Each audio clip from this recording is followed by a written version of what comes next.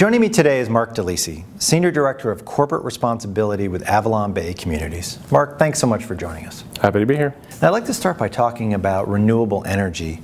What are AvalonBay's plans for expanding its solar power capabilities? Well, they're relatively new in the last year, but as solar prices have gone down and it's become a much more appealing sort of value proposition to the company, we're looking at expanding it as much as we possibly can across the portfolio. We operate primarily in East and West Coast. So the markets that we operate in are great markets for solar. The sun shines a lot in California. That's one reason that's a great market, but also just the incentives are excellent right now. The federal tax credit, obviously as a REIT, we'd have to work on ways to take that, either take a partner or use a taxable REIT subsidiary.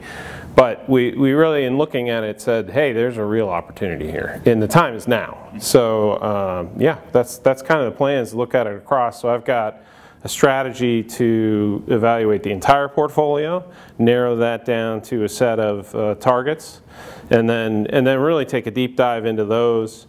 As you know, with solar, I mean, it may look good 1,000-foot level, but as soon as you climb on that roof and look at where you're going to put it and some of the economics of it, we'll weed out the ones that are not as accretive as others. But then we think we have a significant opportunity there. And as your title reflects, the concept of sustainability has become a much broader area than just maximizing energy efficiency. Can you talk about what the concept of corporate responsibility means at AvalonBay? Yeah, so it started as sustainability. It was primarily a group of volunteers who were doing this in addition to their day jobs, and it was fundamentally a green effort, although the company's always had a spirit of caring value, which that was kind of the philanthropy component of it. When they created my position and I came on board, we kind of combined those two together, and what we're really looking at is environmental, social, and governance, moving the needle on that for the company across the board.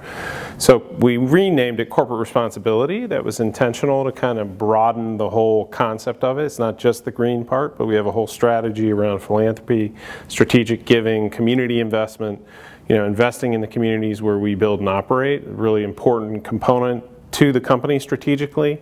Also a real important component around talent attraction and development. I mean, it's a very tight talent market right now, so if there's ways that we can move the needle on culture, we think that's a real strategic differentiator for us. And what do you think the future holds in this regard?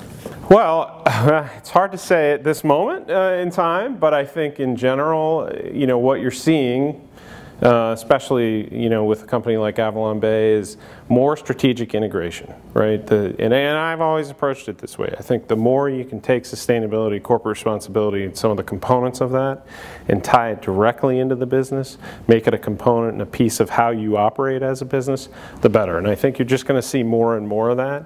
And frankly, when you look at it, the numbers play themselves out, right? I mean, we're taking cost out of our utilities and our operations.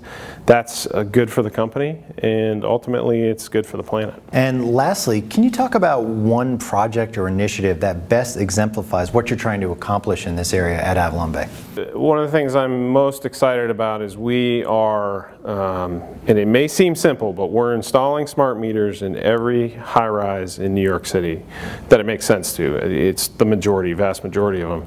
And we're really engaging our on-site residential services folks who operate the buildings day in, day out with the New York demand management programs. So as the smart meters get installed, we see some immediate benefits to that in terms of rates, rate structures, et cetera. But what it really enables us to do is get an EKG on the buildings in terms of how they're operating real time, and then engage, and this is primarily a culture change, training initiative at its heart, our on-site folks to manage those buildings more efficiently. And we're doing it at scale within the New York City market, and then we're going to expand that to the other markets. Great. Mark, thank you so much for joining us. Sure. Happy to do it. For more from NAREIT's 2017 Leader in the Light Working Forum, be sure to visit REIT.com.